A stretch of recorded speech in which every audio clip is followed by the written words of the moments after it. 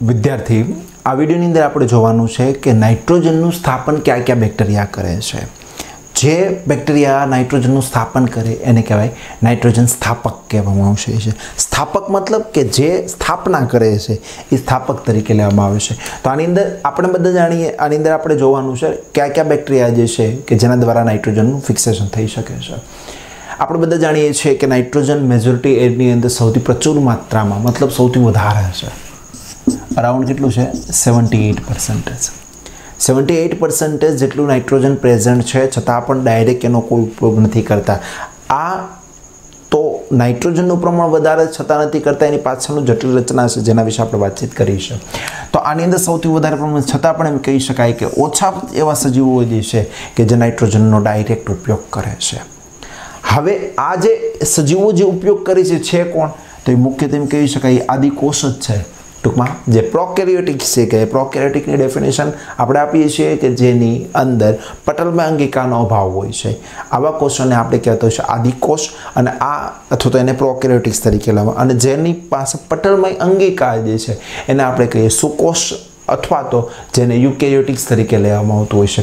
तो आ आदिकोष सजीवो जे छे आदिकोष सजीवो ज एम कही शकाय के नाइट्रोजननुं स्थापन करी शके छे। तो नाइट्रोजननुं स्थापन फिक्सेशन करवा माटे आदिकोष केन्द्रो जे छे एने स्थापको कहेवामां आवे छे। हवे आपणे सवाल ए थाय के ए स्थापको जे छे ए एनी पासे कई एवी रचना छे जेने कारणे ए आदिकोष छे कारण के एनी पासे नाइट्रोजननुं स्थापन करता जे उत्सेचको जे छे ए नाइट्रोजन ज उत्सेचक एनी पासे प्रेजेंट छे અને ઉત્સેચક એની પાસે હોવાને કારણે જ આ બેક્ટેરિયા જે છે એ બેક્ટેરિયા નાઇટ્રોજનના સ્થાપક તરીકે કામ કરે છે। હવે આ સૂક્ષ્મ જીવોની મદદથી સજીવો અથવા તો આદિકોષની મદદથી નાઇટ્રોજનનું સ્થાપન થાય છે। તો આપણે બધા જાણીએ છીએ કે નાઇટ્રોજન સાયકલની પ્રોસેસમાં એમોનિયાનું ફોર્મેશન થાય છે। તો એમોનિયાનું ફોર્મેશન N2 માંથી થાય છે। તો N2 નું રૂપાંતર એમોનિયામાં જે પણ કરે છે એ એક રિડક્શનની આખી પ્રોસેસ છે। N2 અને 3 હાઇડ્રોજન 3H2 ઉમેરાય છે તો એ રિડક્શનની પ્રોસેસ છે। તો રિડક્શન જે થાય છે આ રિડક્શન શા માટે કારણ કે રિડક્શનનો મતલબ શું થાય હાઇડ્રોજનનો ઉમેરો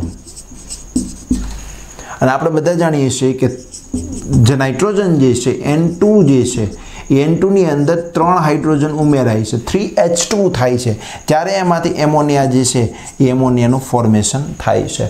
તો અહીંયા જે રિડક્શન થાય છે એ રિડક્શન આ બેક્ટેરિયા કરે છે। તો નાઇટ્રોજન N2 નું રૂપાંતરણ એમોનિયામાં થવું આ પ્રક્રિયા જે છે નાઇટ્રોજન સ્થાપન કહેવાય પરંતુ સજીવો દ્વારા થાય છે એટલા માટે સ્પેસિફિક વર્ડ વાપરવામાં આવેલું છે જૈવિક નાઇટ્રોજન સ્થાપન કહેવામાં આવે છે। આ જૈવિક નાઇટ્રોજન સ્થાપન મુખ્યત્વે બેક્ટેરિયા સૂક્ષ્મજીવો દ્વારા થાય છે એટલા માટે આને કહેવામાં આવ્યું છે। હવે આ જૈવિક નાઇટ્રોજન સ્થાપન માટે શા માટે છે કારણ કે એની પાસે સ્પેસિફિક વર્ડ જે છે નાઇટ્રોજનેજ ઉત્સેચક કે નાઇટ્રોજનેજ ઉત્સેચક જે છે એ નાઇટ્રોજનેજ ઉત્સેચક દ્વારા જ આખી પ્રક્રિયા થાય છે।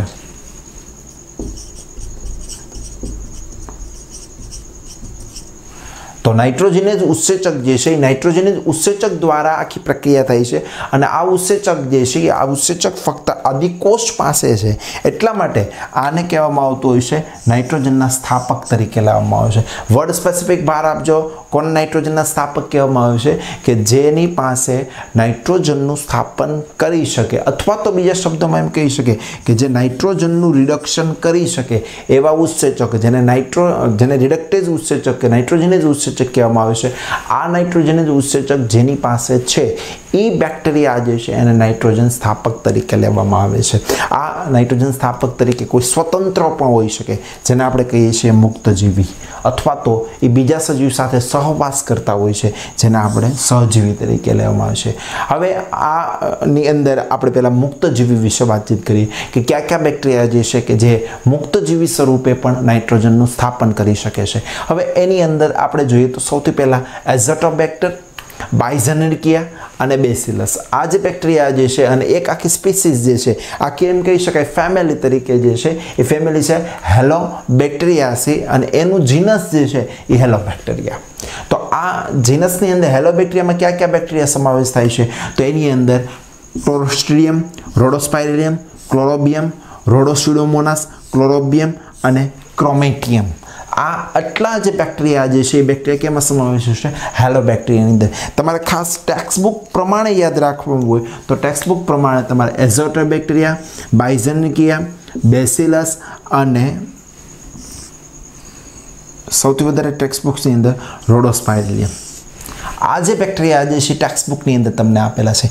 ફર્ધર વધારે યાદ રાખવા જરૂરી છે, છતાં પણ ટેક્સ્ટબુક પ્રમાણે આપણે જોવું હોય તો ટેક્સ્ટબુક પ્રમાણે મુક્તજીવીની અંદર એઝોટોબેક્ટર, બાયઝેન્કિયા, બેસિલસ અને રોડોસ્પાયરિલિયમ આટલાનો સમાવેશ જે છે એ મુક્તજીવીની અંદર થતો હોય છે. અને બાકી જે છે સાયનોબેક્ટેરિયાની અંદર તમને ટેક્સ્ટબુક પ્રમાણે નોનસ્ટોક અને એનાબીને આપેલું છે.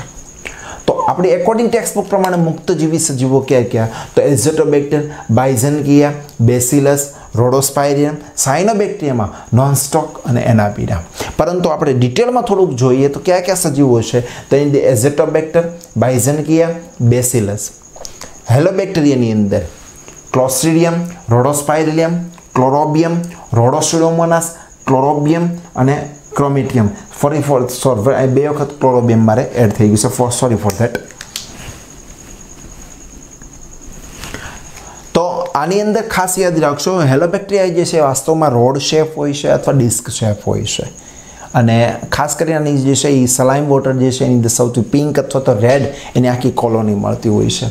તો આ જે હેલોબેક્ટેરિયા જે છે, હેલોબેક્ટેરિયામાં કોનો સમાવેશ છે? તો ફરી પાછું યાદ, ક્લોસ્ટ્રીડિયમ, રોડોસ્પાયરિલિયમ, રોડોસ્યુડોમોનાસ, ક્લોરોબિયમ અને ક્રોમેટિયમ આટલાનો સમાવેશ હેલોબેક્ટેરિયામાં થાય છે. સાયનોબેક્ટેરિયા જેને બ્લુ ગ્રીન અલ્ગી કહેવામાં આવતું હોય કે જે ઓટોટ્રોફી બેક્ટેરિયા તરીકે પણ છે, તો એની અંદર નોનસ્ટોક અને એનાબીના. આ ઉપરાંત કેલોથ્રિક્સ, ટ્રોલિપોથ્રિક્સ અને ઓલોસીરા. તો આટલાનો સમાવેશ જે છે એનો સમાવેશ સાયનોબેક્ટેરિયાની અંદર થતો હોય છે. તો આ બેક્ટેરિયા જે છે આ બેક્ટેરિયાને આપણે મુક્તજીવી તરીકે લેવામાં આવ્યું છે. હવે આપણે જોઈએ સહજીવી બેક્ટેરિયા વિશે વાતચીત કરીએ. નાઇટ્રોજનના સ્થાપનમાં સહજીવી બેક્ટેરિયા જે છે કે જે બીજા સજીવ ઉપર વસવાટ કરી અને પોષણ પ્રાપ્ત કરતા હોય છે, એના બદલામાં વનસ્પતિને પોતાના દ્વારા શોષિત અથવા તો પોતાના દ્વારા સ્થાપિત કરેલ તત્વ જે છે એ વનસ્પતિને આપતા હોય છે. તો આ બંને વચ્ચે સહજીવન થતું હોય છે. સહજીવનની અંદર બંને જાતિને ફાયદો થાય. એક તો એ કે જેને વસવાટ આપ્યો છે તે, અને બીજું જેને વસવાટ કર્યો છે તે. આ બંનેને ફાયદો થાય એને સહજીવન તરીકે. તો ટૂંકમાં પરસ્પરસ બંને લાભકારક હોય છે. સહજીવીની અંદર ખાસ કરીને સૌથી વધારે પ્રમાણમાં હોય તો સિમ્બિકુલની વનસ્પતિ ઉપર રાઇઝોબિયમ બેક્ટેરિયા જે છે કે જેને સ્પેસિફિક કહેવામાં આવતું હોય છે લેગ્યુમિનોસેરમ, અથવા તો એ બેક્ટેરિયા જે છે એ બેસિલસ રેડિસિકોલા. તો આ બેસિલસ રેડિસિકોલા કયો અથવા તો લેગ્યુમિનોસેરમ કયો અથવા તો એને રાઇઝોબિયમ કયો. તો આ જે બેક્ટેરિયા જે છે આ બેક્ટેરિયા સિમ્બિકુલની વનસ્પતિ ઉપર સ્થાપન થાય છે. હવે સિમ્બિકુલની વનસ્પતિ ઉપર કાર્ય કઈ રીતે કરતું હોય છે? રાઇઝોબિયમ બેક્ટેરિયા જે છે કે જે ડાયરેક્ટલી એને ખોરાક જોતો હોય છે, તો નાઇટ્રોજનનું સ્થાપન કરતા હોય છે. એની સામે નાઇટ્રોજનનું સ્થાપન કરી નાઇટ્રોજનયુક્ત દ્રવ્યો જે છે એ નાઇટ્રોજનનું સ્થાપન કરી એમોનિયાનું કન્વર્ટ કરી અને એના પછી પ્રાપ્ત કરાતા હોય છે વનસ્પતિને આપતા. વનસ્પતિ એના બદલામાં એને ખોરાક આપતો હોય છે. તો આ બંને વચ્ચે સહજીવન થયું. તો રાઇઝોબિયમ બેક્ટેરિયા જે છે એ રાઇઝોબિયમ બેક્ટેરિયા સિમ્બિકુલની કઠોળ જાતિની વનસ્પતિ, ટોટલ 15 એવી જાતિ છે કે જેના મૂળ ઉપર એમ કહી શકાય કે સિમ્બિકુલની વનસ્પતિના મૂળ ઉપર મૂળગંડિકા હોય છે. અને ખાસ કરીને શબ્દ યાદ રાખજો, બહિર્યુદ્ધ ભેદ. આ મૂળ જે છે એના ઉપર બહાર ઉપસી ગયેલી ગાંઠ જોવા મળે. જે ગાંઠ જોવા મળે એને બહિર્યુદ્ધ ભેદ તરીકે લેવામાં આવે.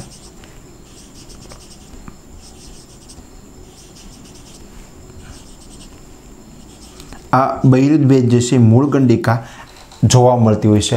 આવી મૂળગંડિકાની અંદર રાઇઝોબિયમ બેક્ટેરિયા હોય છે અને આ રાઇઝોબિયમ બેક્ટેરિયા નાઇટ્રોજનનું સ્થાપનનું કાર્ય કરે છે, જેને લેગ્યુમિનોસેરમ તરીકે પણ લેવામાં આવે છે. તો ખાસ કરીને મૂળગંડિકાઓ ટૂંકમાં સિમ્બિકુલની વનસ્પતિ સાથે કેવું જીવન ધરાવે છે?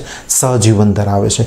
બંનેને ફાયદાકારક છે. ટોટલ 15 જાતિ એમાં અમુક નામ આપે છે. માનો કે જેમ કે રજકો જેને અલ્ફા તરીકે કહેવામાં આવે છે, કપિલો કે જેને સ્વીટ ક્લોર કહેવામાં આવે છે, વટાણા, મસૂર, બગીચાના વટાણા, બાફળા જેને બ્રોડ બીન તરીકે પણ ઓળખવામાં આવે છે, ગંગોટી જેને ક્લોવર બીન અથવા તો વાલ તરીકે. આ બધી વનસ્પતિ જે છે આ વનસ્પતિની અંદર મૂળગંડિકા આપણને જોવા મળતી હોય છે. અને આ મૂળગંડિકામાં શું આવેલું હોય છે?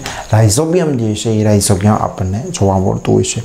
ઘણી વખત રાઇઝોબિયમ અને ફ્રેન્કિયા, આ જ રાઇઝોબિયમ જે છે જો જમીનની બહાર હોય, કોઈ વસવાટનું હોય, મુક્ત જીવ હોય તો એ સમય દરમિયાન નાઇટ્રોજનનું સ્થાપન નથી કરતું. નાઇટ્રોજનનું સ્થાપન ક્યારે કરે છે? કે જ્યારે કમ્પ્લીટ એમ કહી શકાય કે એ સહજીવન સહજીવનમાં હોય ત્યારે જ એનું કાર્ય જે છે એમ કહી શકાય નાઇટ્રોજનના સ્થાપનનું હોય છે. આની સિવાય ખાસ કરીને ઘણી વનસ્પતિ એવી પણ હોય છે કે જે લેગ્યુમિનેસી નથી, તો એની અંદર કઈ રીતે નાઇટ્રોજનનું સ્થાપન, તો એની અંદર એક્ટિનોમાઇસેટિસ ખાસ કરીને પ્રકારના બેક્ટેરિયા જેને ફ્રેન્કિયા કહેવામાં આવે છે, જેને આપણે એક્ટિનોમાઇસેટિસ, તો એક્ટિનોમાઇસેટિસ ફાઇલમ બેક્ટેરિયા જે છે, બેક્ટેરિયાની અંદર સાયન્ટિફિક નેમ જે છે એનું ફ્રેન્કિયા છે. તો ફ્રેન્કિયા જે છે જેને એક્ટિનોમાઇસેટિસ તરીકે કહેવામાં આવે છે, બેક્ટેરિયા જે છે એ કમ્પ્લીટ તંતુમય જે છે, બરાબર છે. તો આ બેક્ટેરિયા જે છે શિંબી કુળની વનસ્પતિ નથી. એવી વનસ્પતિની અંદર નાઇટ્રોજનનું સ્થાપન કરવાનું કાર્ય જે છે એમ કહી શકાય ફ્રેન્કિયા દ્વારા કરવામાં આવે છે. તો ફ્રેન્કિયા જે છે એ ફ્રેન્કિયા શિંબી કુળની વનસ્પતિ સિવાયની એટલે કે લેગ્યુમિનેસી સિવાયની વનસ્પતિ, દાખલા તરીકે એક્ઝામ્પલ તરીકે આપણે એલનસની વાતચીત કરીએ તો એની અંદર ખાસ કરીને આપણે ફ્રેન્કિયા જે છે એ નાઇટ્રોજનનું સ્થાપન કરવા મળતું છે. સેમ ફ્રેન્કિયાનું કેરેક્ટર પણ રાઇઝોબિયમ જેવું જ છે. જે રીતે રાઇઝોબિયમ મુક્ત જીવી હોય ત્યારે નાઇટ્રોજનનું સ્થાપન કરી શકતા નથી, સહજીવીમાં જ નાઇટ્રોજનનું સ્થાપન કરી શકાય. એક્ઝેક્ટલી એવી જ રીતે જે ફ્રેન્કિયા જે છે, તો ફ્રેન્કિયા પણ મુક્તજીવી સ્વરૂપમાં હોય છે ત્યારે નાઇટ્રોજનનું સ્થાપન કરી શકતા નથી, પરંતુ જ્યારે સહજીવનમાં હોય છે ત્યારે એ નાઇટ્રોજનનું સ્થાપન કરતા હોય છે. અમુક ઘણી વનસ્પતિની અંદર આપણને સહજીવન તો જોવા મળતું હોય છે. માનો કે દાખલા તરીકે લેગ્યુમિનેસી છે કે લેગ્યુમિનેસી નથી, તો બંનેની અંદર લેગ્યુમિનેસી હોય તો રાઇઝોબિયમ બેક્ટેરિયા છે, તો એ નાઇટ્રોજનનું સ્થાપન કરે છે, તો ગાંઠ બનાવે છે. એની સામે ફ્રેન્કિયા છે તો એ નોન લેગ્યુમિનેસી અથવા તો જે લેગ્યુમિનેસી સિવાયની વનસ્પતિ જે છે એની ઉપર એ ગાંઠ બનાવશે. પણ ઘણી વખત એવી વનસ્પતિની અંદર એવા પણ સહજીવી થતું હોય છે કે જે નાઇટ્રોજનનું સ્થાપન કરે પણ ગાંઠ નિર્માણ ન કરે. તો આ જે અમુક ગંડિકાનું નિર્માણ ન કરે, તો જે ગાંઠનું નિર્માણ નથી કરતા એવા જે બેક્ટેરિયા જે છે એમાં દાખલા એઝોલા કે જેને આપણે જલીય હંસરાજ કહીએ, અને સાયનોબેક્ટેરિયામાં સમાવેશ એનાબીના. તો એઝોલા અને એનાબીના જે છે એ બંનેની વચ્ચે સહજીવન થાય, અને એઝોલા અને એનાબીના વચ્ચે સહજીવન થવાને કારણે નાઇટ્રોજનનું સ્થાપન થાય છે, પરંતુ આ નાઇટ્રોજનના સ્થાપન થવાના સમયે કોઈ પણ પ્રકારની ગાંઠ જે છે એ ગાંઠનું નિર્માણ થતું નથી. તો આવો જે પ્રકારનું સહજીવન જે છે એ જે નાઇટ્રોજન સ્થાપનમાં મહત્વનો ભાગ ભજવે છે. તો આ વાત જે છે કમ્પ્લીટ સહજીવન વિશે વાત છે કે સહજીવન બંને જાતિ વચ્ચે, શિંબીકુળની વનસ્પતિ અને રાઇઝોબિયમ, તો એ બંને વચ્ચે જે સહજીવન છે, રાઇઝોબિયમને આપણે કહી શકીએ લેગ્યુમિનોસેરમ અથવા તો જેને બેસિલસ રેડિસિકોલા તરીકે પણ આપણે કહીએ છીએ. તો આ બેસિલસ રેડિસિકોલા અથવા તો જેને રાઇઝોબિયમ કહીએ છીએ, તો આ બેક્ટેરિયા છે શિંબીવ સાથે બંને વચ્ચે એક સહજીવન છે. ફ્રેન્કિયા અને એલનસની વાતચીત કરીએ તો એની અંદર પણ આપણને સહજીવન છે. તો એ સિવાય એમ કહી શકાય એઝોલા અને એનાબીના છે, તો એ પણ નાઇટ્રોજનના સ્થાપન માટે એક સહજીવનનું સ્વરૂપ ધારણ કરી અને ગાંઠ નિર્માણ, ટૂંકમાં એમ કહી શકાય જે એઝોલા અને એનાબીના છે ગાંઠ નિર્માણ બધા, બાકી ફ્રેન્કિયા એલનસ છે, રાઇઝોબિયમ શિંબી છે એ ગાંઠ નિર્માણ કરે છે. તો કમ્પ્લીટ આ જે વાત હતી આ વાત હતી નાઇટ્રોજનના સ્થાપનની અંદર સહજીવનથી નાઇટ્રોજનનું સ્થાપન કરતા સૂક્ષ્મજીવો વિશે.